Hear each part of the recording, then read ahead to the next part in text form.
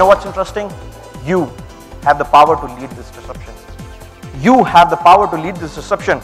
You, as a passionate programmer, have the power to create. And it's called the man on the moon speech, right? So today we talk about moonshot, etc., etc. JFK's speech to Congress was the first moonshot.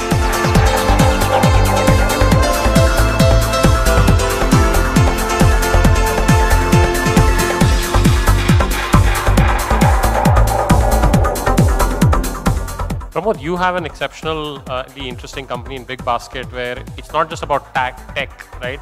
Full stack has a whole new meaning because there's so much about ops, there's so much about customer service, there's so much about sort of,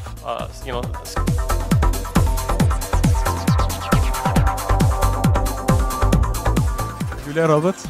Julia Roberts, or maybe the mathematician Gaston Julia. So how does this translate for a programmer today? What are the things they need to understand from an IoT's perspective?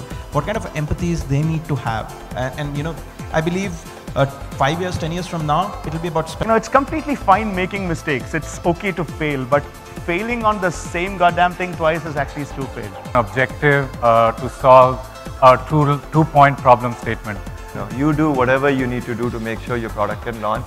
If you're successful, then spread the credit. If you fail, then take the burden of the fall. Chad, I had a question. Could you comment on Walmart Labs? A slightly different development paradigm, but similar challenges?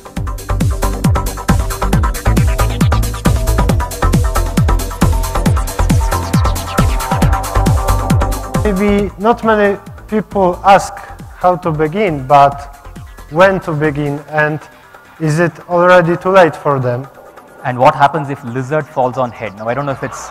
We're more worried about whether we're going to get wiped out rather than what this is going to expose about us as human beings. But I knew my maid was from Bangalore the very first day she started working because she asked me if she could work from home.